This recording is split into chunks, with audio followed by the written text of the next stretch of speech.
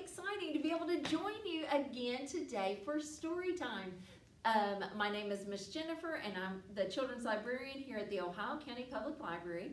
And Miss Denise is joining us today as well. So we're so excited. You know, the last couple of months we've been talking all about animals. We've done backyard animals, and we've done pets, and we did farm animals. And today we're going to go and have some stories about a very important place that centers all around animals, and that's the zoo. You might love going to the zoo in the fall. It's a great kind of field trip or an activity is to go to the zoo in the fall. I went to the zoo just the other day, and so we're going to be sharing with you some animals that probably most of us will never see out in nature. We will only see them by going to the zoo. All right, so speaking of animals, one of my favorite animals is alligators. So wherever you are, I want you to stand up. We're going to get our alligators out. We put our hands together like this, and we go, A is for alligator, chomp, chomp, chomp. B is for bouncing, so we'll hop, hop, hop. C is for circle, so let's turn around. And D is for we all sit down. And we crisscross applesauce, ready to be a listener. Miss Denise is going to start us off with a story. Are you ready to listen? We are going to read Polar Bear, What Do You Hear? By Bill Martin Jr. and the pictures are by Eric Carl. Polar Bear, what do you hear? I hear a lion roaring in my ear. Lion, what do you hear? I hear a hippopotamus snorting in my ear. Hippopotamus, what do you hear? I hear a flamingo fluting in my ear.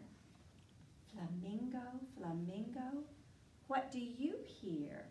I hear a zebra braying in my ear. Zebra, what do you hear? I hear a boa constrictor hissing in my ear.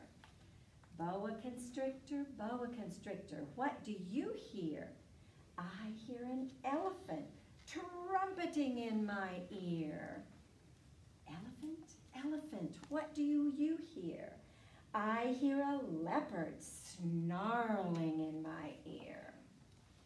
Leopard, what do you hear? I hear a peacock yelping in my ear. Peacock, what do you hear? I hear a walrus bellowing in my ear. Walrus, what do you hear? I hear a zookeeper whistling in my ear. Zookeeper, what do you hear? I hear children growling like a polar bear, roaring like a lion, snorting like a hippopotamus, fluting like a flamingo, braying like a zebra, hissing like a boa constrictor, trumpeting like an elephant, snarling like a leopard, yelping like a peacock, and bellowing like a walrus. That's what I hear. The end. That was so much fun. I love that story. Did you recognize all the different sounds that animals make? They make sounds like roaring and bellowing and trumpeting. I love that word trumpeting. When I think of how an elephant, the sound that an elephant makes, it sounds like a trumpet. It goes, right? Sounds like a trumpet. I love that word. Thank you, Miss Denise. I'm going to share with you a fun story about on the first day at the zoo. This is what I saw, a monkey in a banana tree. Can you make that sound? On the second day at the zoo, this is what I saw. 2 squawking parrots. Can you squawk like a parrot? Squawk, squawk.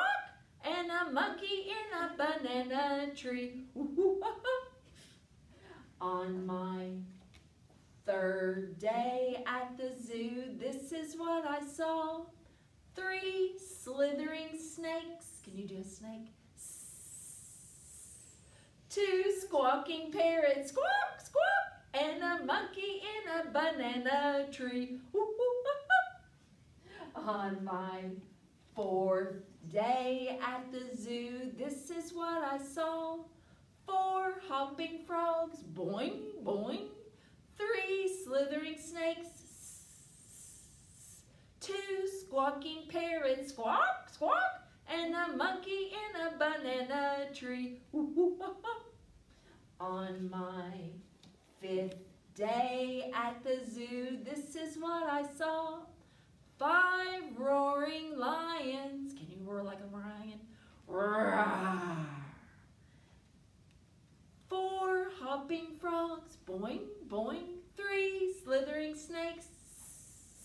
2 squawking parrots, squawk, squawk. And a monkey in a banana tree. Good job. There are so many fun sounds that the animals in the zoo make. But one of my favorite stories about going to the zoo is about a very curious frog. You see, one day there was a frog, and he was very curious. And so he hopped away from his pond and decided he was going to go exploring at the zoo to see what the animals at the zoo ate for breakfast. And so he hopped over to the zoo, and when he met his first animal that he met was a giraffe. And he said, "Hi! I am a wide-mouthed frog. And I was wondering, what kind of animal are you and what do you eat for your breakfast?" And the giraffe said, "Well, I'm a giraffe and I eat leaves out of the trees for my breakfast." "Oh, well, I eat flies for my breakfast," said the wide-mouthed frog. And he took a big old slurp and found a fly. Just like that, he sucked a fly up. And he went hopping through the zoo to meet some more animals. The next animal that he met was an elephant. And he said, "Hi! What kind of animal are you and what do you eat for your breakfast?" And the elephant said, "Well, I'm an elephant and I eat peanuts and hay and straw and grass for my breakfast." "Oh, well, I'm a wide-mouthed frog and I eat flies for my breakfast," said the wide-mouthed frog. And he sucked up another fly. And he went hopping through the zoo to meet some more animals. The next animal that he met was a monkey. And he said, "Hi! What kind of animal are you and what do you eat for your breakfast?" And the monkey said, "Well, I eat bananas for my breakfast." "Oh," said the wide-mouthed frog, "I am a wide-mouthed frog and I eat flies for my breakfast." And he slurped one up just like that. And he hopped along a little bit farther. The next animal that he saw was a crocodile. And he said, "Hi! What kind of animal are you and what do you eat for your breakfast?" "Well, I am a crocodile," said the crocodile, "and I eat wide-mouthed frogs for my breakfast." Said the wide-mouthed frog, "Oh, well, I am actually a small-mouthed frog and I eat mosquitoes for my breakfast and I'll see you later." And he hopped away as fast as he could back to his pond and he never went exploring in the zoo again. The end. A silly story about a very silly frog. Man, there were so many different kinds of animals at the zoo. But one of the things that a zookeeper has to do if he works at the zoo is he has to make sure that he keeps all the animals nice and clean. So he gives them a bath. Even the elephants. Can you imagine if elephants had to take a bath in a bathtub? There was one elephant in the tub going for a swim. Knock, knock, splash, splash, come on in. All right, 1 plus 1 equals, now how many? 2. 2 elephants in the tub going for a swim. Knock, knock, splash, splash, come on in. 2 plus 1 more equals 3. 3 elephants in the tub going for a swim. Knock, knock, splash, splash, come on in. All right, we're going to add 1 more. Here comes another one. He knocked on the door and was invited in. Now we have 4 elephants in the tub going for a swim. Knock, knock, splash, splash, come on in. I don't know if this tub can take very much more, but we're going to add 1 more elephant. 5 elephants in the tub going for a swim. Knock, knock, splash, splash, they all fall in. Good job. Well, what color are elephants? Gray, right? Most of the time, elephants are gray. But Miss Denise is going to close us out with a color story all about if we used our imagination and we dreamed about elephants, we could probably dream some elephants in a lot of different colors than just plain gray. I know I could. Let's see what color elephants we can dream of. Jumping and playing the whole morning through. I dream of an elephant whose color is blue, right? Friends all around, what a popular fellow. I dream of an elephant whose color is yellow. Watch out, flowers, she's skipping ahead. I dream of an elephant whose color is red. This elephant is shy. He doesn't like to be seen. I dream of an elephant whose color is green. Good job. So lazy and large, he just has to sit down. I dream of an elephant whose color is brown. Do you notice how we're rhyming? Listen, she wants to be friends. She'll give you a wink. I dream of an elephant whose color is pink. This elephant is huge, not small like a turtle. I dream of an elephant whose color is purple. Oh no, he is orange. How will I rhyme? I'll dream of this elephant some other time.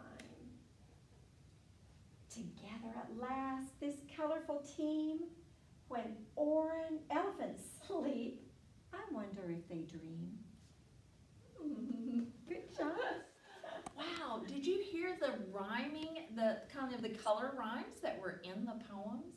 Sometimes you can guess what the color is going to be by listening for the rhyme. Well, I love seeing elephants at the zoo, but my favorite are probably the monkeys. I love monkeys. They are so much fun. Let's do a song all about a monkey. So we're going to stand up, kind of where you are. We're going to pretend like we're climbing a coconut tree. We're going to climb, and then we're going to take our hand. We're going to make a fist. This is going to be the coconut, and it's going to come down and hit you on the knee. Ouch! Hit that little monkey on the knee. Then we're going to wrap our arms. We're going to give ourselves like a big hug and a kiss, and we're going to go. His mom's going to come and give him a kiss, and then we're going to climb up the coconut tree again and be a monkey. Be monkeys wherever you are. Are you ready? So, the itsy bitsy monkey climbed up the coconut tree. Down came a coconut and bumped him on his knee. Ouch! Out came his mom to kiss away the pain. Mwah! And the itsy bitsy monkey climbed up the tree again. Be a silly monkey wherever you are. That was so much fun. Your craft that I'm going to be dropping off with your teacher is going to be a monkey climbing up a tree. So I hope you enjoy that. But it's time for us to get ready to go. Now next month, whenever we come, we're going to be, sending you all a video. We're actually going to be doing dinosaurs. So we've been doing kind of animals that are alive. We're going to do animals that are extinct for Dino-Vember. So we're going to have some dinosaur stories. But it's time for our hands to give thanks. Are you ready? Our hands give thanks with a clap, clap, clap. Our feet give thanks with a tap, tap, tap. Clap, clap, clap, tap, tap, tap. We roll them together and we wave goodbye.